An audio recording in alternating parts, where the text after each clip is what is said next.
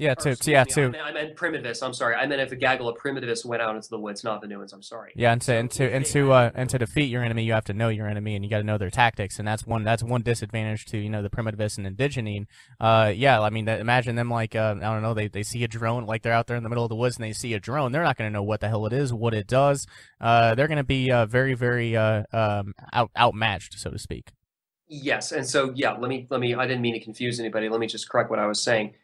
The primitivists, if the primitivists, a gaggle of them disappeared, let's say in the 80s or 90s, and then they just kind of came across a drone now, they would be pretty freaked out and not knowing what to do, as opposed to if there was a parallel group of Vonuans who disappeared, let's say hypothetically at about the same time in the 80s and or 90s, they would be, due to their import-export activities, they would then realize, oh, that's right, they're developing these drones. Let's learn something about it and how the drones work so we can avoid it, right? Mm-hmm. So that would be, that's kind of the distinction I'm trying to draw here. Yep, and you kind of mentioned this, but I'll lay it out this way.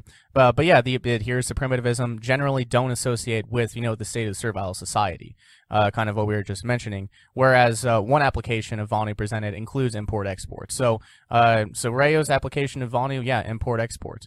Obviously, I'm sure there could be some Vonuans who decided to withdraw completely, and not have any association with the state of servile society, but I don't think that would be very wise, and I think Ray would probably discourage that.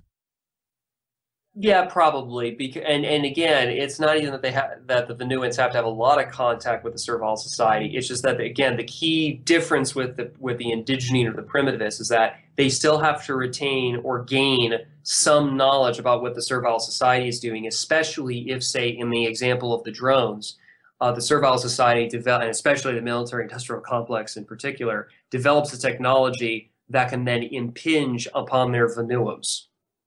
Exactly. Yeah. That's kind of the bottom line here. Hey, Shane here, one of the hosts of the Vonu Podcast. If this excerpt intrigued you, or you think you might be interested in the subject matter, come give us a listen. We release podcasts every Tuesday, and you can find the show on iTunes, Stitcher, TuneIn Radio, and Google Play. Just search for The Vonu Podcast and find us at vonupodcast.com.